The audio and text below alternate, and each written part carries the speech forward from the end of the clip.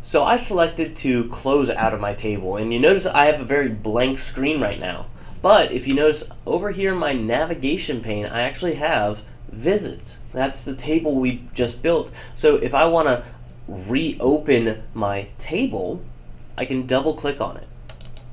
And we get exactly that. Now we're going to do a little bit of typing. I'm not going to do terribly much, but as you can see, what we can go ahead and do is I'm going to say my first visit ID is 1550, and then as I keep going, yes, I'm going to keep looking at the answer, 22549.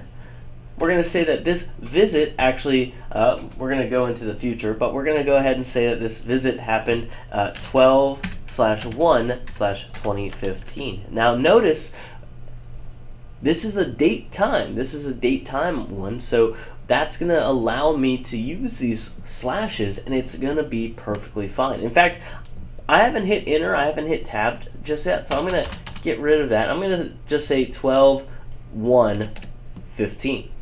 And then I'm going to hit tab. Notice what it did. It actually said 12/1/2015. It interpreted the fact that I'm dealing with a date.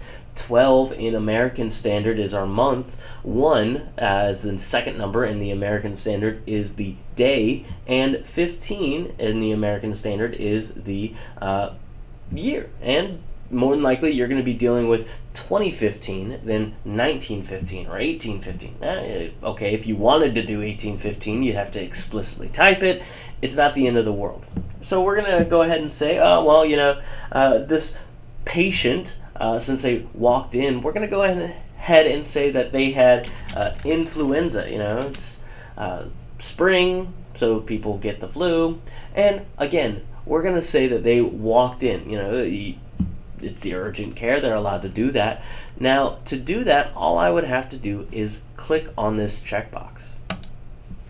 Now, I'm going to go ahead and say I want to move to my next record. Notice I've got this little star here. That's not a record, but if I click on it, it's the idea that, oh, you can create another record. So we're going to go ahead and say, we're going to jump a little bit. We're going to do 1527 for this guy. This record. We're going to go ahead and say that the patient ID for this is the 22522. We're going to go ahead and say, because obviously the visit ID is lower than the first one, that means that the visit date happened a little bit before the first one. We're going to go ahead and say that this one happened 11/9. Actually, you know what? Notice we've got that little symbol right there. Notice that little symbol. Well, that's a calendar. And if I click on that calendar, notice what I get.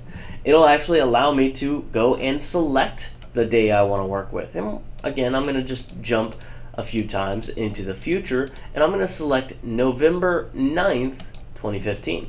And look at what it did. It went ahead and put it in there for me. Now we're going to go ahead and say, oh, well, you know, again, 11. Fall is around. Actually, yeah, fall's around. So they had an allergic reaction. Now, it did get cut off. That's not the end of the world. But we're going to go ahead and say that they went ahead and they called ahead. They made a reservation. So we don't need to make the adjustment there.